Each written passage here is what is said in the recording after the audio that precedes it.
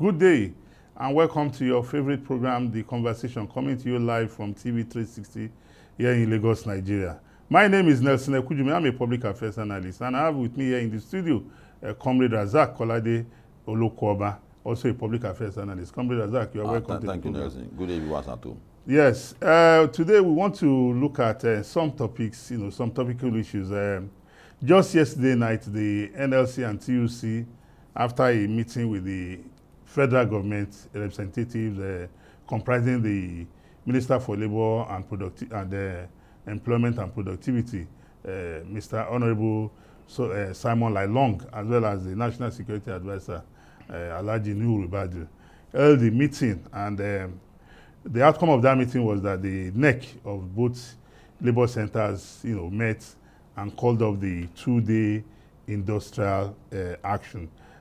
For me, as an individual, as a Nigerian, I felt that strike was not necessary.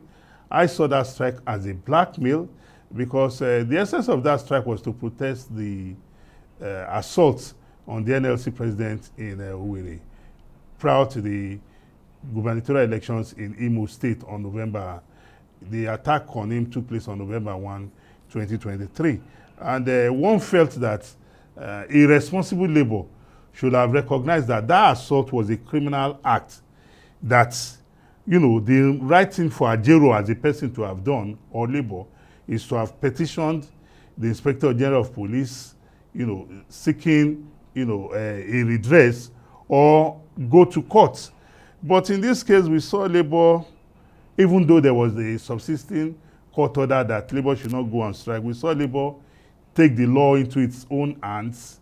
Labour became the accuser, they became the judge, and they became the jury.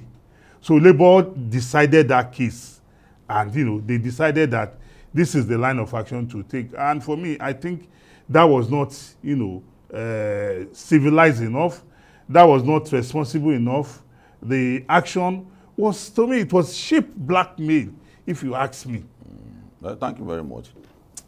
Yeah, like I've said, a lot of things are mixed together in the matter. The personality of Ajero in the country is one. The state itself is one. And the institution, which is the labor organization itself, is one. All these were abused. Labour abused the institution, the NLC, as a structure. And the state apparatus also abused their own apparatus, which is the police, and were badly handled by the state government. To start with Ajero himself, he took a risk by going to stage a protest where the local said they don't agree to that. That's situation calls for a caution on the side of Ajero that it shouldn't go ahead.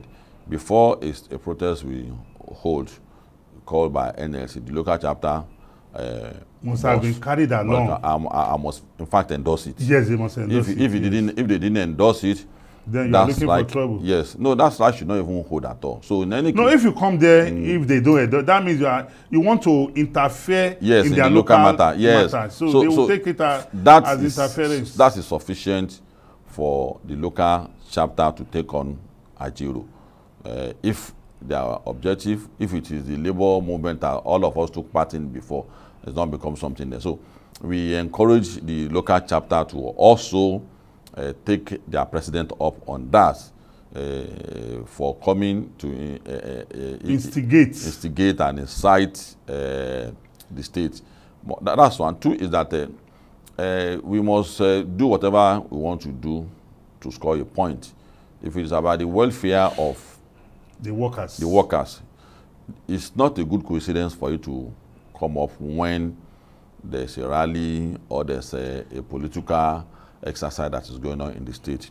Labour is fond of doing that, and it is time under Ajero. Under Ajero, many labour leaders use such moments to blackmail the government, and the workers should be able to distinguish between the fight, political issues, issue, personal interest, and labor welfare. Yes. So all of this came to play.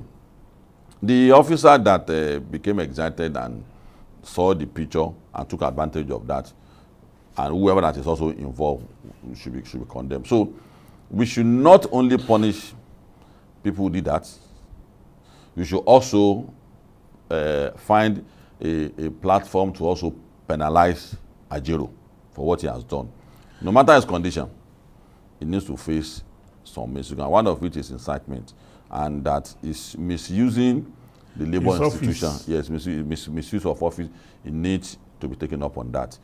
Government requires that courage, and that is what we've been telling the government that, you see, if you engage labor, continue to engage in this beggarly manner, labor will continue to acquire that power they don't deserve. You even know the painful thing for me is that when there was a court order that they should not go on strike. That is why the government should have the courage. Before the court order, or even after the court order, the Inspector General of Police set up a committee to investigate that assault. One expects labor to submit to the due process of the law, because under the laws of Nigeria, under which labor is registered, if labor recognizes the supremacy of the rule of law, we expect labor to have submitted. But what labor did was, to slap the law on its face. And for me, I think that is unacceptable. Yes, because the government is going through so much at the moment. Expectations were high, and that's the fear of the government, that people will use labor platform to vent their anger. That's wrong for government to see issues like that. From that angle, the more you concede certain undeserved grants to labor, the more begin to push. We know the psychology of the Nigerian Nlc from 1990 date, and it is time for government to also begin to educate Nigerians the responsibility of the labor itself. The whole question of welfare of labor does not lie solely on the federal government. Labor has a role to play. Federal government should decide that role and make it public. That what is labor doing in engaging manufacturers to ascertain the actual price of production price of all commodities that is important to life. Labor has a role to play. Design the role, bring civil society in, who will have the courage to also tell labor that government has assigned you a role. What have you done about it? So that if it's going to take the civil society to also lead a protest against them, so let us do that, because they have been found wanting, and they have turned the table around to look as if it's just the responsibility of the government to talk about welfare. Especially the federal government. Especially the federal government. The federal government has become a whipping tool in the hands of labor. If you tabulate it, all the salary increase since 1990 date has always bring trauma to the workers. Once they increase salary from 10 naira to 15 naira, prices of commodity will skyrocket. That's not wisdom. The roof. That's not wisdom in the struggle. That's not wisdom in agitation. And you remember, you are part of it too. You remember each time we engage we're all in it together now. That's what I say you were part of it too. Yes. You were part of it too. Each time we, the civil society, engage them. What's the excuse for not engaging manufacturers association? They say no, the easy way out is for government to keep a fixed salary. And when we bring this wisdom to them, that why can't we establish a model that prices of commodity, let's look at it first. After ascertaining what a one officer required to survive in Nigeria, they can then begin to talk about price increase. But they will not do that. And government is complicit in this direction, that it's time for government to also tell everybody its responsibility. So we encourage the police not to be harassed into admitting that they are wrong. There's a court case existing that you should not come. The NLC, the local NLC, the workers in that state must also establish. In fact, yesterday, I saw video of the workers in that state. They trooped out to the government house to celebrate with the governor. As until the strike was called off yesterday, there was no sign of strike in any part of Imo State. Just like we had in some parts of the country where there was partial compliance. And labor that is talking about the welfare of the people, that they are agitating for it. They also took the laws into their hands in going into some extent.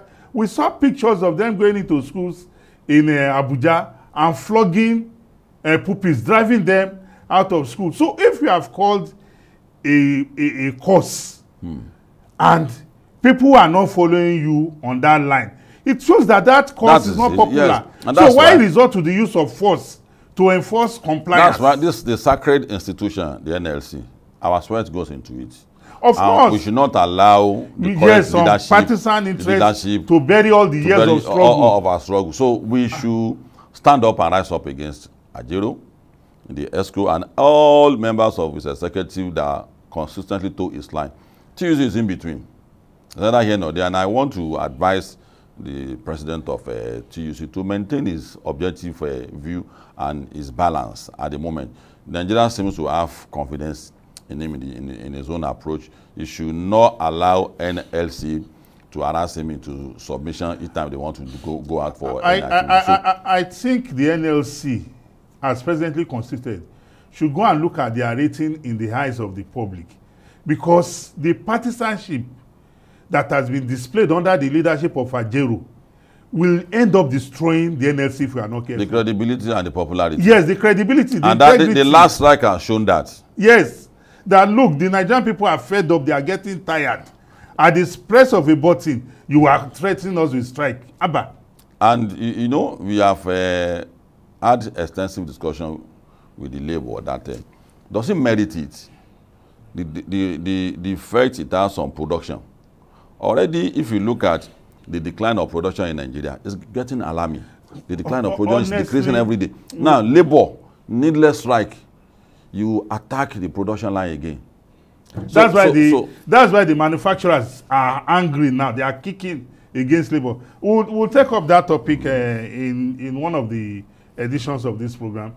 I want to thank you very much, Comrade Razak Olokoba. We'll go on a short break. We'll be right back. You know, please stay tuned. Continue to watch the conversation on TV 360 coming to you here in Lagos, Nigeria. We'll be right back. Please stay tuned.